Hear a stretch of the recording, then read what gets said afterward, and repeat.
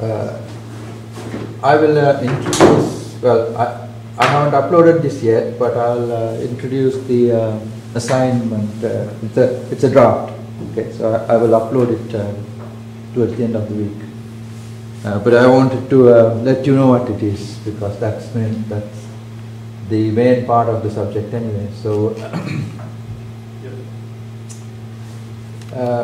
I'm not. This is quite a nice problem. So I'm not going to change much of the problem. So this is a solar chimney. Have you heard of solar chimneys? A solar chimney is a device. So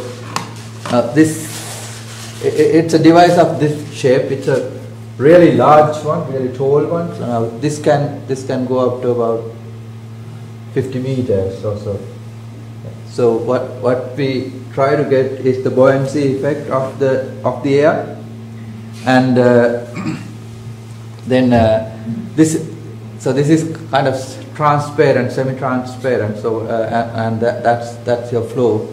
So that's the cross section of the apparatus in a sense, the structure in a sense. So what happens is the air gets heated here. And when it is heated, it goes up through the tunnel due to the chimney, due to buoyancy. And so then you have a turbine running in here, normally here, because that is where you get the highest velocity. Even though you might think, okay, you have to place it here, but you don't have to, because it's the same air that is going from there to there anyway. It's the same air volume. So yeah. So and the pressure here could be lower anyway. The pressure difference could be. Yeah. So you get losses here. So that is the place where you place the turbine. So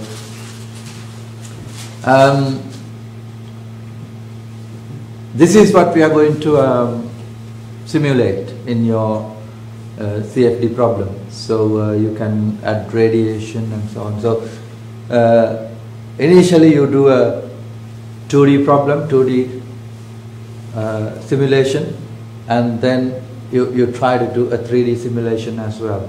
So 3D simulation can be tricky. So that's your problem.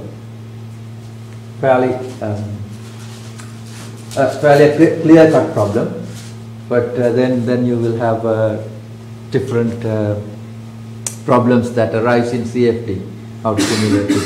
So think about this. So this is just to introduce the problem to you. So this is quite the geometry is not that difficult. It's not very easy either, but it's not that difficult. In a sense, so 2D geometry is fairly easy, and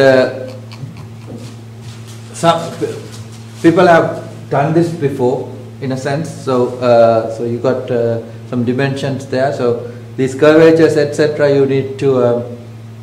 This is all you've got. So some you have to fill some gaps there as well. So. Get the measurements, get the curvatures, and you have some little bit of leeway in a sense. You can decide for yourself as well.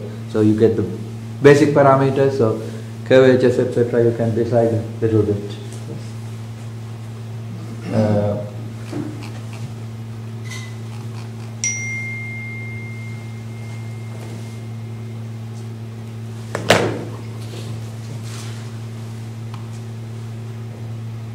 So the first task is to do an axisymmetric problem, and the second task is to do a 3D problem, and then you can compare your findings with. There is a paper given as well, so by previous researchers. So you can compare your results with what is published on this topic. Yes.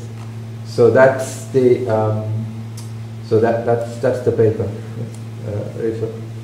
Risto versus Wilkowski. So you might find that you have done I mean, if you spend a lot of time, you might find that you have done a better job than the original paper with your understanding of the problem. Okay. So, because the original paper was done some time ago.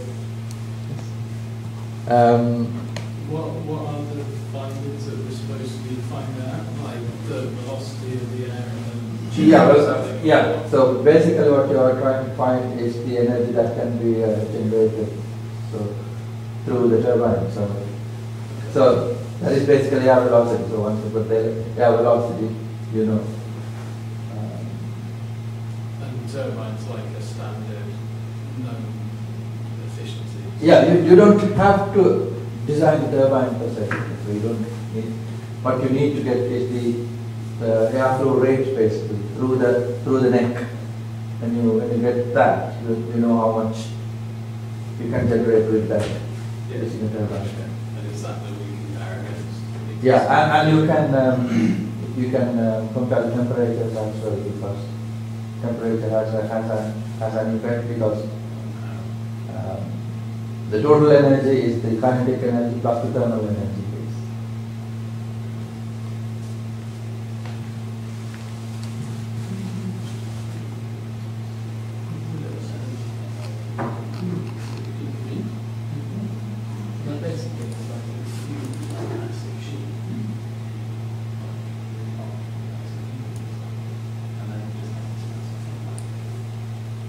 So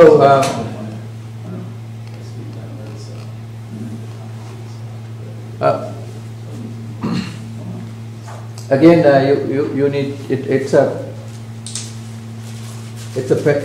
you have to write a paper basically.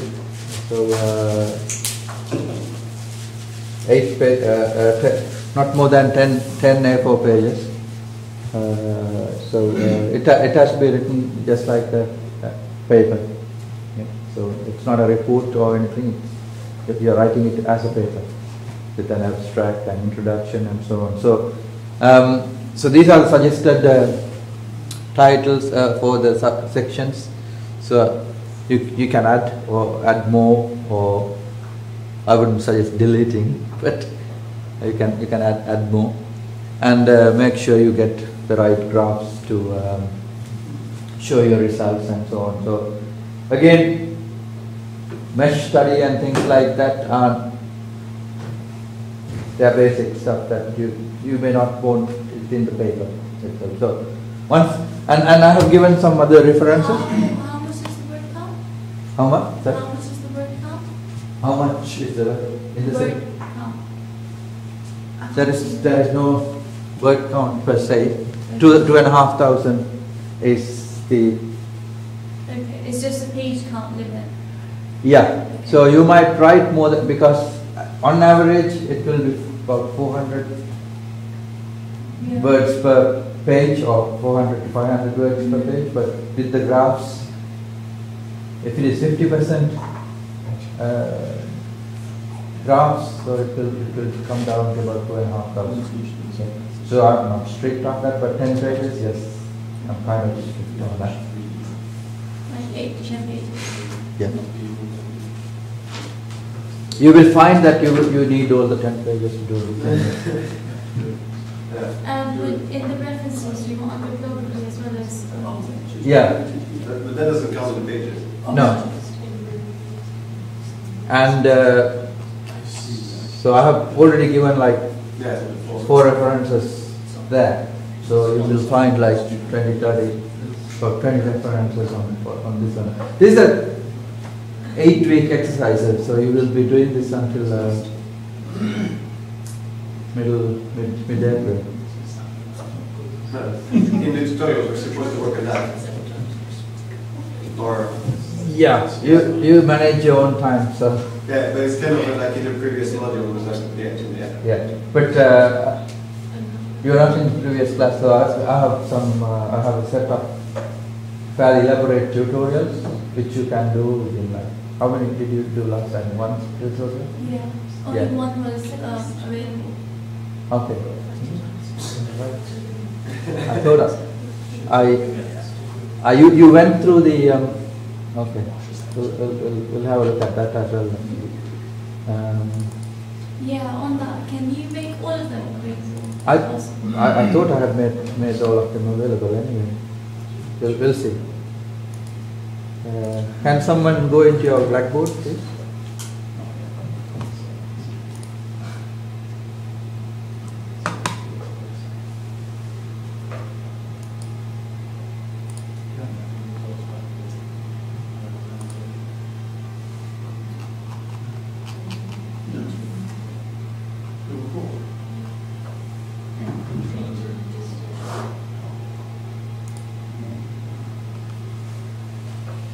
Okay. That one on. They're on, yeah? Yeah. Yeah. So that's in learning materials, you don't. It's not in the lecture itself. It's in Yeah. It's different. It's added more since last session. Yeah, tutorials. So then you go to access tutorials, and then all the tutorials are there for you to refer. Yeah. So that was the idea. I wouldn't release all the lectures at once, but tutorials you can do it on your own pace. Yeah.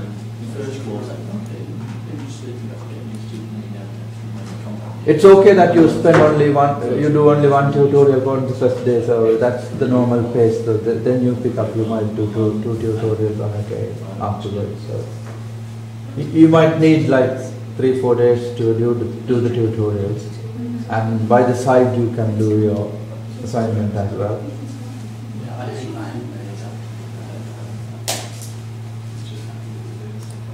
So we can start the lecture.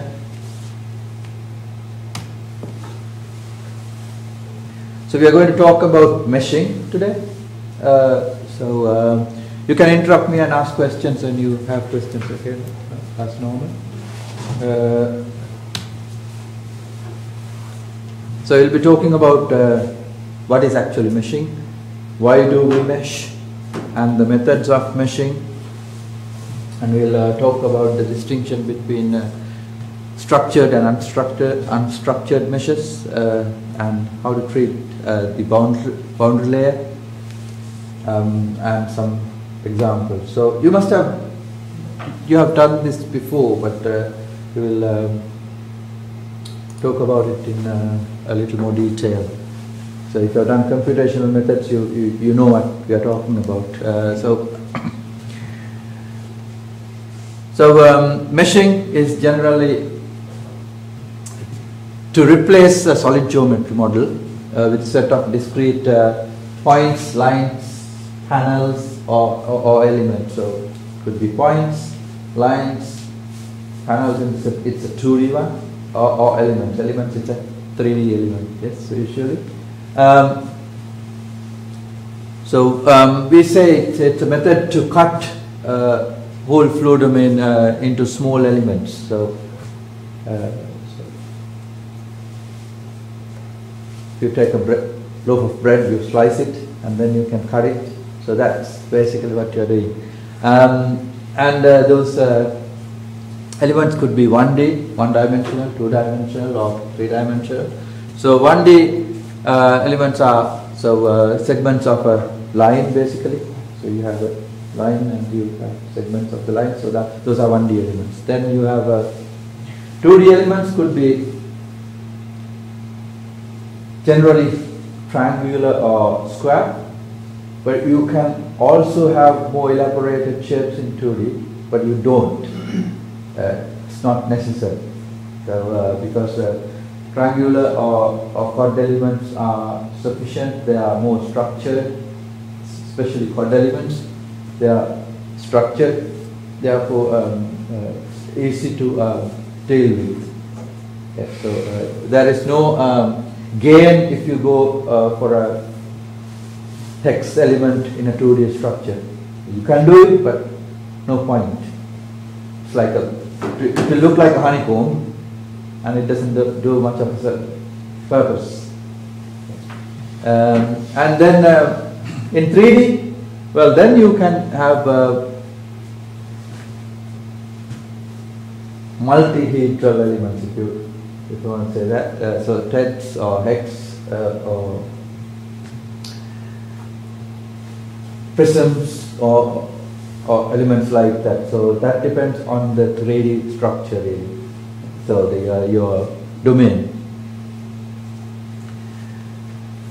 So anyway, what you're trying to do is you have to have continuous elements in a line, in a 2D surface, or in a 3D structure. So it has to be continuous, meaning there can't be any gaps at all. Okay? So one element should be adjacent to the next element all the time. Okay? If there are gaps, there is a problem.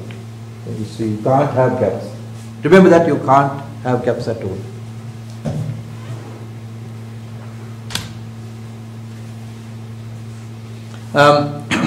So why do we need a mesh? So a computer is a digital system. So it stores numbers or data in a binary structure. So that means 0 and 1. So therefore, anything that is stored in a computer has to be stored in a binary structure. That means your element or line or tetrahedral element or anything like that, it has to be stored as a set of zeros and ones. Okay, so it comes down to zeros and ones. So,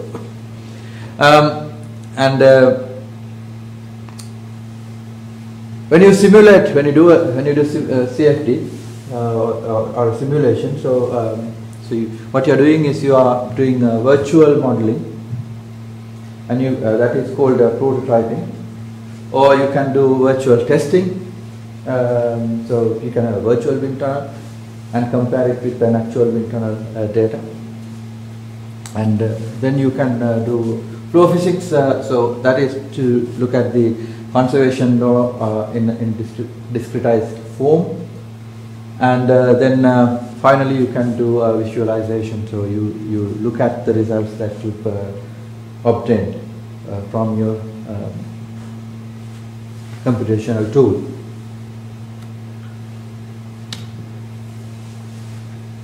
And where do you start? How to start meshing? So you start with a clear geometry. So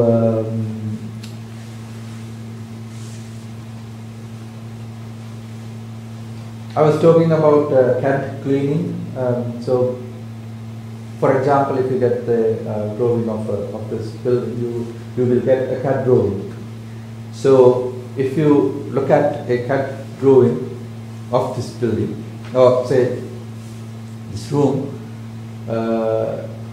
you will get a lot of unnecessary data in that drawing. Excuse me.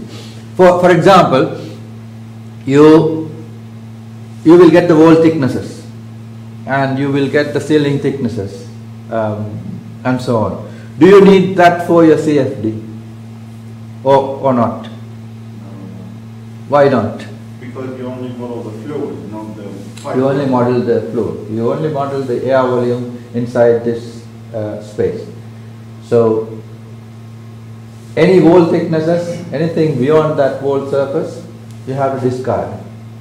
So you want to make sure that your drawing only includes the boundaries of the fluid volume. So that is what you call CAD cleaning, meaning you get rid of all the unnecessary data and get a clean drawing of the air volume. Do you actually alter the CAD though, or do you just do the inverse volume thing? What you can do is now you can't do it with, usually you can't do it with AutoCAD and so on. They are not real 3D software, even though they are 3D software. They are not really 3D software, but SolidWorks is. And then you have to get a clean line drawing from that software. So that you can have different, you can have like common platforms, like there are different file types. So for example, CAD file cannot be read sometimes using ANSYS. So you need to know what the file types that can be read from ANSYS. And as I said earlier, so there are some software that would help you to clean any type of drawing and fill the holes and make the lines continuous, etc. And give, so you can use an intermediate software to do the CAD cleaning process. So, or to generate a nice drawing in that software itself. So a software like Rhino can be used for that. You can also use the, you can actually use the drawing tools in ANSYS to do that as well. So for example, now Space Plane has a lot of facilities now. Because you haven't used Space Plane, I know that. Even if you did your, even if you used, even if you did computational methods, you wouldn't have used Space Plane. Have you? You haven't. I've used it, but not for that. Not for that. Yeah. So Space Plane is the Space Plane can be used to do a lot of CAD cleaning, CAD cleaning actually, or generate drawings as well. So you must have seen the tutorials that the tutorial that I have put for you to do a small space plane problem. So try that. It will be useful for you. So you can use your space plane to generate the geometry for your assignment.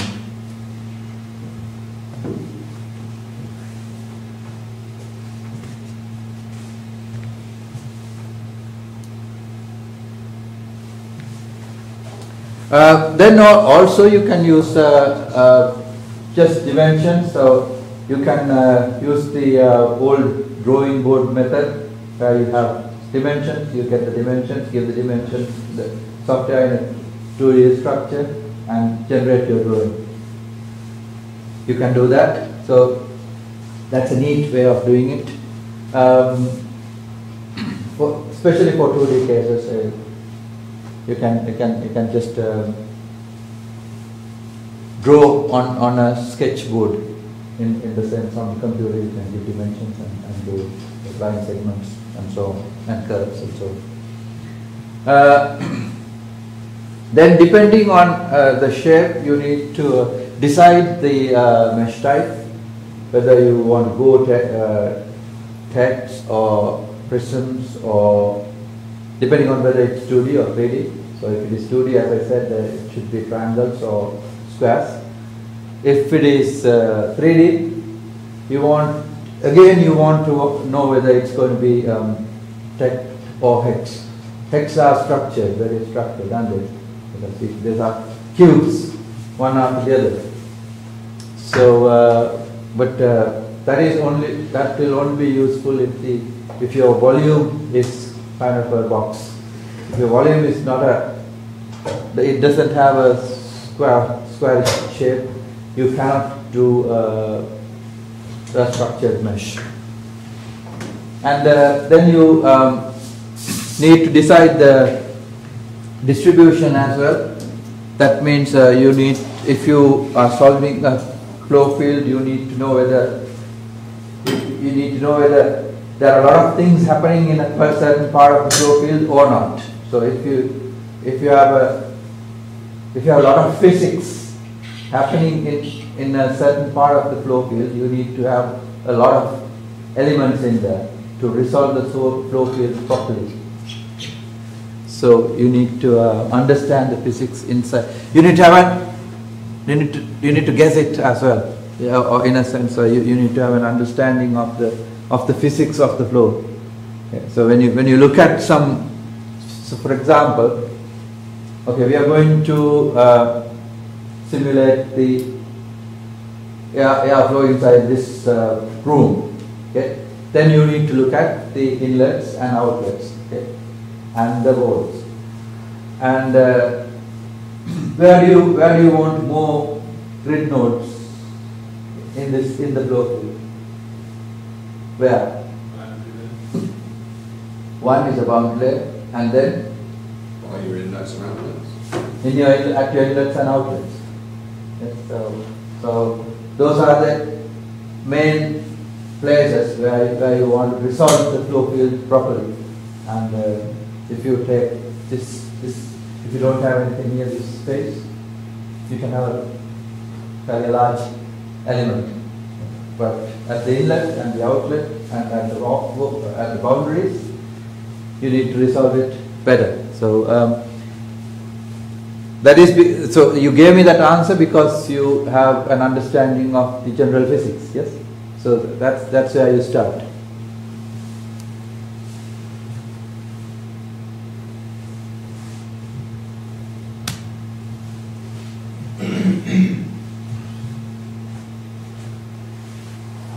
And then so first, second and third points you understand. So you can have line element, 2D element or 3D element. So then the next one is what I'm going to describe now. So where do you keep your variables? So this, what I'm asking is now, we talked about elements, line element or a square element or a triangular element, but that element has physical properties, yes, so velocities and so on. And where do we keep the records? So for example, if you take a square, so where do you keep, so how do you define the velocities? At the edges, nodes, or at the center? It's the nodes, isn't it? Sorry? It's the nodes, isn't it? The vertices. You can do both. Yeah? You can have the values for all nodes, or you can have a central value for all the central value for that element. So that's why I'm asking the question. So you can have the values at nodes, or you can have the values at the center. I thought the value at the centre was the average of the nodes. Yeah, value at the center is the average, but still, if you have a fine enough grid, so those values are good enough to show show what is happening in the domain itself.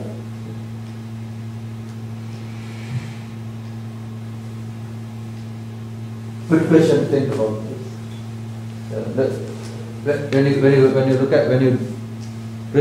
When you go and resolve a problem in the software, see where it is, see what it shows you. Usually it's in the node center, it shows you the results.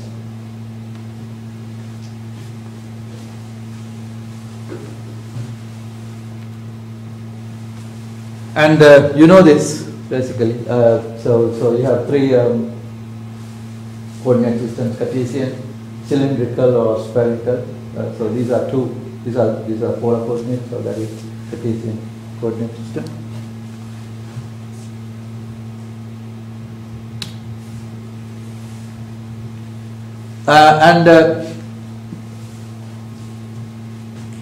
If you classify the meshes, you have structured meshes like 2D meshes, or you can use partial differential equation methods or algebraic techniques to have structured meshes. So a structured mesh is not just a mesh that has elements of the same size. Okay. In a structured mesh, you can have elements of different sizes, but the relationship between one element and the next element, there should be a relationship. So you can have a multiplication factor also, but it still can be a structured element. And then for unstructured meshes, so you can have different techniques for delayed. One is these are some names as well: delayed triangulation, advancing front, octree method, etc. So There's a read about this. So these different techniques. Right? So some of these are available in the ANSYS. Not the tutorial, but the user guide. So I put that on the blackboard as well. So it's an 800-page document. We'll generally use structured meshes, but what's the benefits of the three? I know there's different options, but why would you use structured? What's the? So the first three you're talking about. Yeah, as I said, like for example, if you have a, say we are resolving a flow field, yes, and so that's your inlet and that's your outlet, let's say, and so for example, if you have a small inlet here and just a wide outlet, where do you want your grid resolution to be fine? In here, yes. There you don't need a fine grid resolution. So then what you would do is you will have a very fine resolution here, and then you have a multiplication factor so that the grid nodes are becoming larger toward the end. But do all three of those structured meshes do that? If so, what's the difference between the three that are on there? Now these are different techniques to use those differences. Yeah. Okay. So one can have an advantage over the other. So what I've just described is the algebraic method. So you can have a multiplication factor, or you can have a partial differential equation to have this relationship between the first node and the second node, and so on.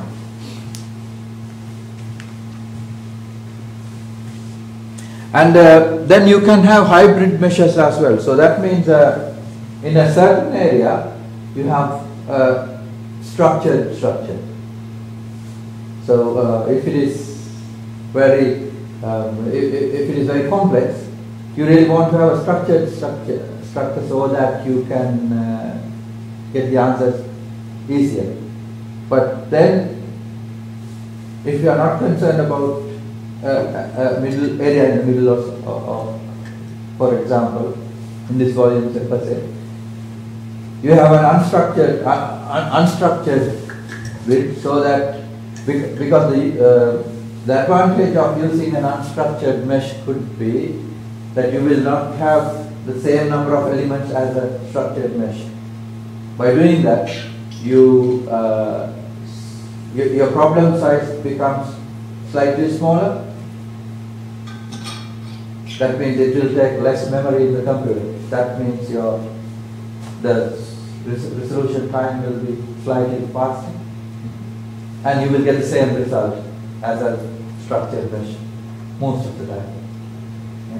Because we're approaching this without any experience of those unstructured meshes, You have to prove that. do you expect us to do a comparison when we're doing the report, or do we just write at the end that maybe there's an unstructured mesh that's going to be more suitable, but for the What I really would like you to do is to try a few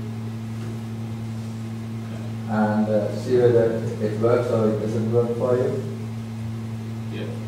So yeah, you're just jumping into the problem now, but you will have some time to test your problem as well. So start with a structure that works, where you can solve the problem. Then you can try your different options. And I don't. Well, if you test a lot of things, I don't want you to put everything in the report itself. You can have just an appendix, or you can just show me in a file structure somewhere else and just let me know that you have tested this. Okay.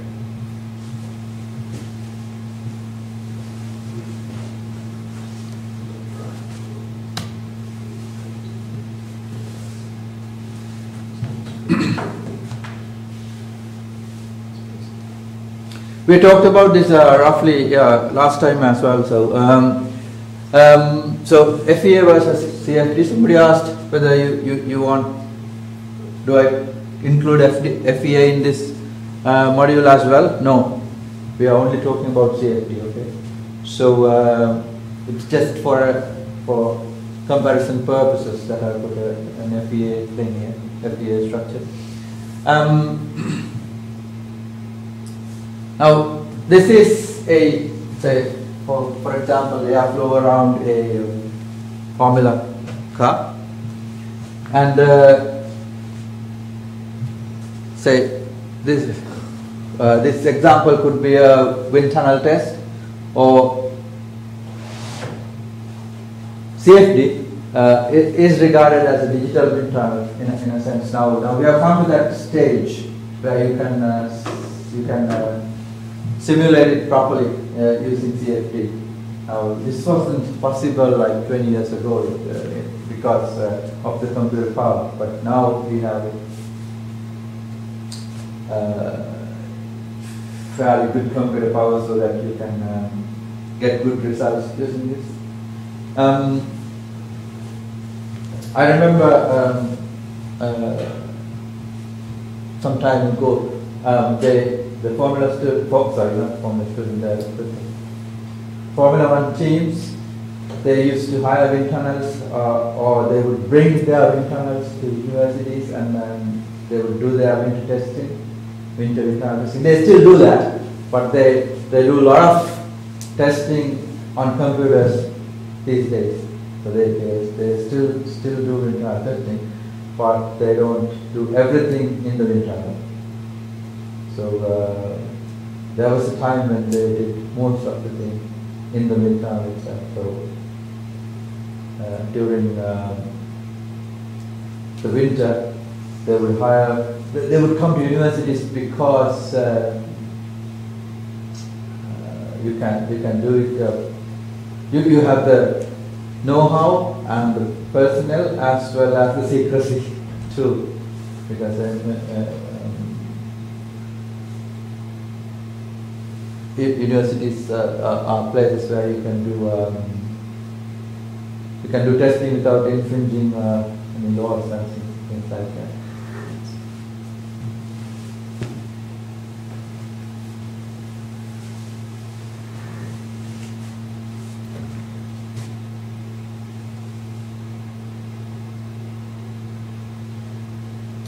So the data for the elements or data for the structure or the drawing can be given as coordinate points, or machine drawings, or CAD files. So these are the inputs that you can coordinates or blueprint mechanical drawings, or CAD files. So that is how you get the problem. Then you have to translate that problem into a mesh basically. Yes. So you need to have an understanding of how to do that.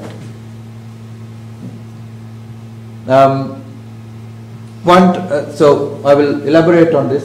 So if you got the coordinate points, easy, yes. So you can put the coordinate points in the meshing tool, and you can just give the dimensions of the domain.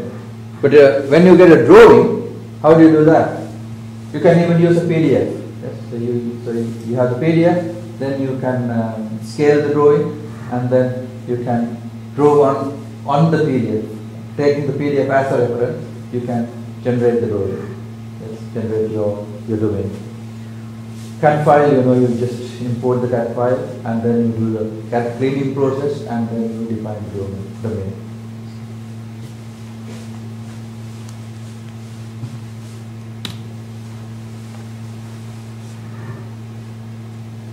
So this is an example. So that could be a small element.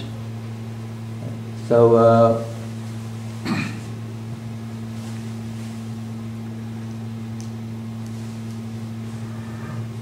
you need to define, when you define a geometry, you need to look at where your inlets and outlets are as well. So, for example, there are no aero students here. So, aero students used to do this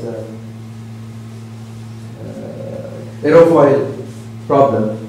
So, you can have a squarish domain, or you can have a domain that has a kind of a curvy inlet and a curvy outlet as well. So, you reduce the number of grid nodes. But when you have that, you need to know whether your inlet, how to define the inlet. So if it is a straight inlet, it's difficult to have no velocity is normal to that boundary. Okay. But if you have a curved inlet, so if you have velocities normal to that boundary, so you are not defining the velocities properly, the direction. So, in other words, what you are saying is constructing the flow domain usually requires sketching out the topology of the grid. So, you need once you have got the domain, you need to know how you construct your grid. Yes? So then if it is a square, no problem. So if it is a square grid, first thing that will come to your mind is, okay, I will have a structured hex grid or a square grid, if it is 2D. But if it is a complex shape, what you would think first is, okay, I will have to go for hex. I will have to go for prisms or triangles. Yeah, so that and usually problems have an inlet from one side and outlet from another side. So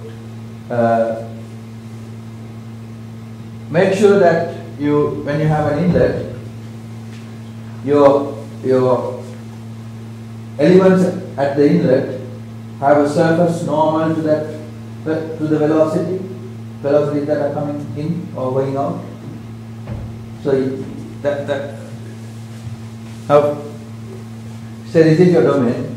If that is your inlet and if that is your outlet, make sure that the grid nodes here or the elements here, they face the incoming, the inlet normal to the velocities. Okay. Not like at an acute angle. Okay.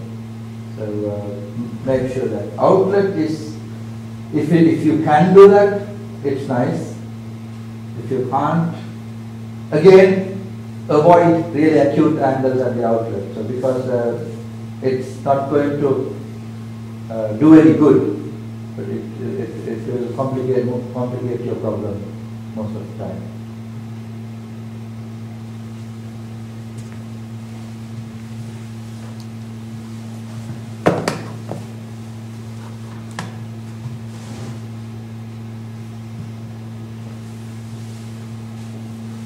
So, but on the other hand, sometimes it will be very difficult to have a structured grid on complex shapes. So you don't have. So in that case, you can use an unstructured grid so that prisms will populate your domain. Yes. What do you mean unstructured grid?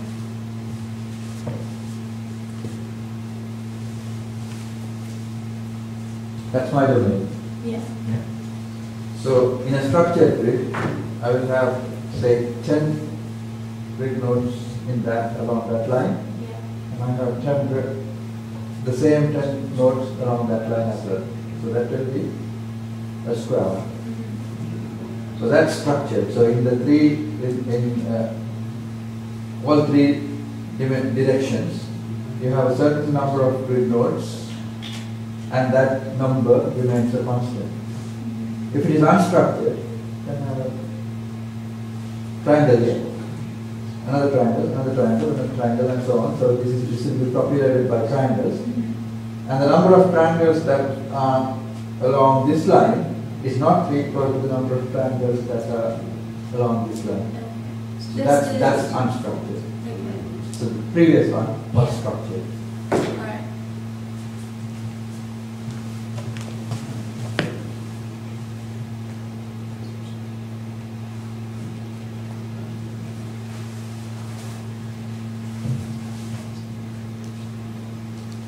So, so the answer to your question is written just there as well. So a structured mesh can be recognized by all interior nodes of the mesh having an equal number of adjacent elements. Yes. So you have an equal number of adjacent elements in all three directions. Yes. And in unstructured grid, it's not the same. Okay. So you can have any number.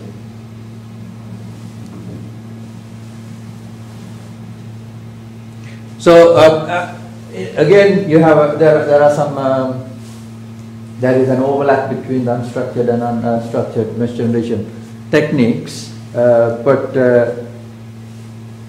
there are smoothing algorithms and iterative algorithms that are being used as well.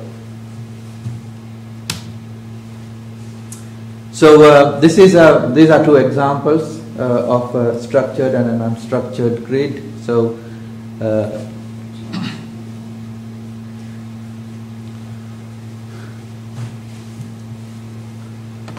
so these are all actually structured grids. So trying to have the same number of grid nodes in all three or two directions. Yes. So these are structured grids. These are unstructured grids. Okay. So because you can have any number of elements at yeah. So now if you take the number of elements there and number of elements here, they are different, aren't they? So, and in this one, you have the same number of grid nodes along that line, and they have the same number of grid nodes along this line. Yeah. And that's your inlet, that could be outlet. So you have the same number of grid lines here as the number of grid lines here. Yeah. So that's it. So if you use the wrong type of mesh, so if you use the wrong type, like structured or unstructured, is it going to fall over, or are you just going to get bad results? most of the time. How do we know the bad results then? Yeah. Presumably independent studies and things like that. What we did last time. Yeah. You need a small grid independence study and see whether you get alarmingly different results. Okay. But the rule of thumb is if you get a fine grid and if it runs, you will normally get an acceptable result. Okay. Most of the time when you use structured grid, sometimes it will not run. In a complex geometry, it may not run. It will be normally it is easier to use an unstructured grid and make the problem run, but your result may not be as good as a result from a structured grid, because structured grid sometimes most of the time will give you a better result, better resolution. So yeah. But try to use the rule of thumb that you have when you have inlets or outlets, make sure your grid nodes are normal to the inlet and outlet. So that will solve a lot of problems. Really.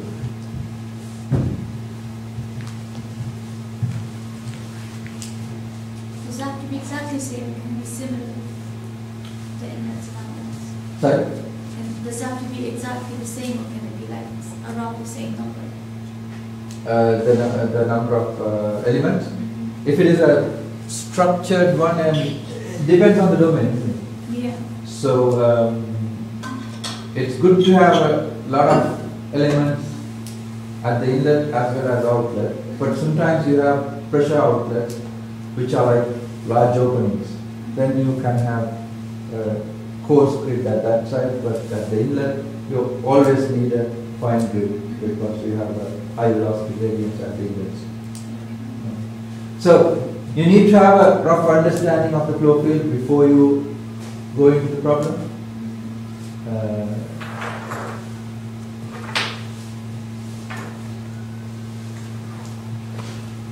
Then you can cluster. Now this is a hybrid grid where you have grid clustering. So you are trying to solve the boundary layer here, and then you're not much worried about here. Then then you look at the boundary layer thickness and you talk about Y plus as well.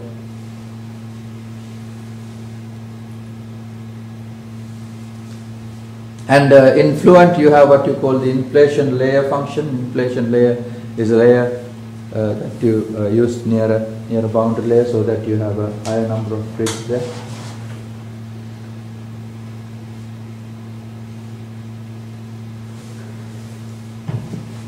Then you can do what you call grid stretching. Grid stretching means you start with a small distance between the first two nodes and then a slightly larger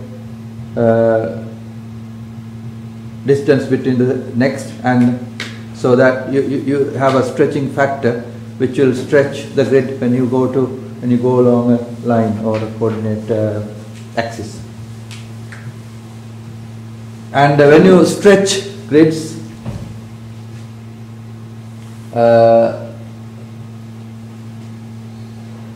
as a rule of thumb, use 1.1 to 1.2. So those are the best. Okay? Don't go beyond 1.2 unless unless you can afford to have a very coarse mesh. 1.1 is if you can use 1.1, that will be very good actually. But using 1.1 means that you will have to have a large number of grid nodes. Is this just a tool in ANSYS? Yeah. Is there examples in the tutorials and stuff? There should be. There's an example in your first in your second year tutorials as a grid stretching.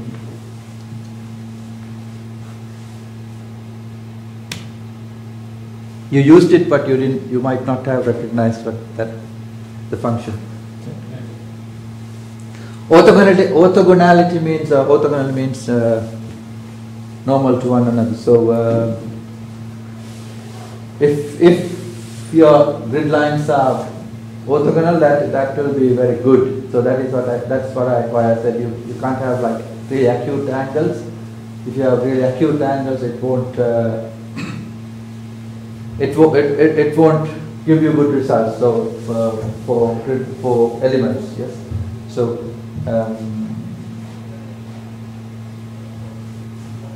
if you have an angle less than 45, that won't give you a good result normally. So and in CFX you can go up to about 30, but that is, you're stretching yourself a little bit too much. And there are different grid generation tools. So you can use AutoCAD, SolidWorks, and ProEngineer, etc. So ISEM and SpaceClaim are the ones that I used in Fluent,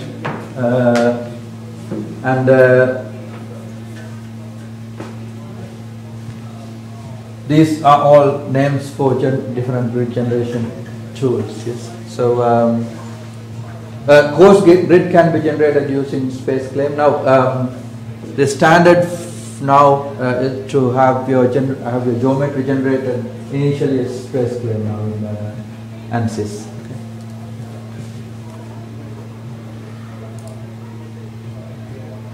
Okay, so that concludes our discussion about meshing. So to resolve a flow problem, meshing is the key. So you have to have a good mesh. If you have a good mesh, half the problem is solved. Yes, and it requires about 50% of the total time. You need your experience and you need practice. So with tutorial 1 and 2 you can do a mesh study as well. And thank you for listening.